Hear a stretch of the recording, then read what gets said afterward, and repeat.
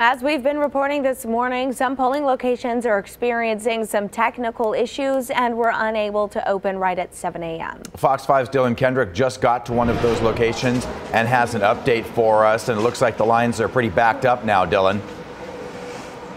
Man, not what people expected as they woke up to vote this morning. I want to pan off so you can see just how long this line has accumulated here. Now, we're at McDonald Ranch, a community center, and as I arrived, there were poll workers out here who were starting to announce to the audience, not the audience, but these voters who are waiting patiently that their internet service across the valley has been glitchy, and not just at this location, but several locations. 2 to 3 kiosks keep coming up and down for check-in. They're telling voters here that it's not the voter machines, but it's the kiosks. So I got one voter here.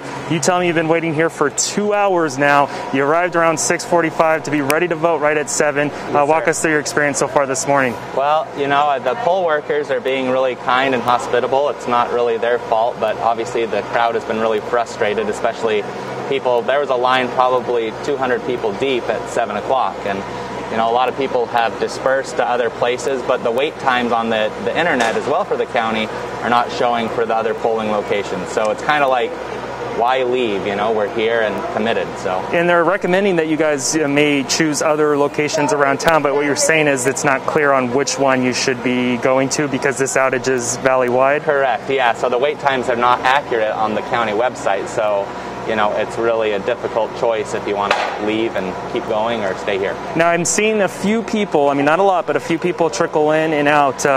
What are they saying as far as getting people inside? Is it still possible to vote here today, right now? It is possible to vote. It's about 5 minutes per person. They're only being able to do one person every 5 minutes. So 12 people an hour is what they're saying right now. Obviously, there's a potential that goes up, but not really sure. You know, they say it's up to the IT. So, you know, kind of a wait-and-see approach. But you can vote. It's not that you can't. All right. And do you plan on waiting this out, or are you going to try to go to another location? Yeah, waiting it out. My wife is actually driving to another location to see if it's shorter, and if it is, I'm going. All right. Good stuff, Mike, and thanks for still waiting it out. I mean, voting is important. I know none of these folks anticipated waiting in line for hours and hours and hours, but from what I've heard, again, from poll workers, they're experiencing internet outages and glitches, not just right here at McDonald Ranch, but that's why we're hearing more and more reports valley-wide at more polling locations are having trouble getting people in and out. For now, I'm going to send it back to you in the studio. All right, yeah, smart idea that his wife is going to a different polling place. If the line is a lot shorter, he'll just jam over there.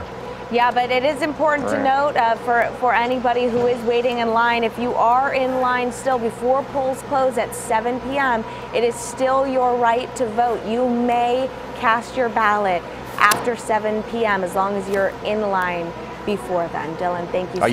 Are you saying that those guys are going to wait till 7? No, that's not what I'm saying. I just want to make sure that that's clear. Do not leave the line if it's close to 7 p.m. and there's a place with technical difficulties, because it is your right to get your vote in. All right.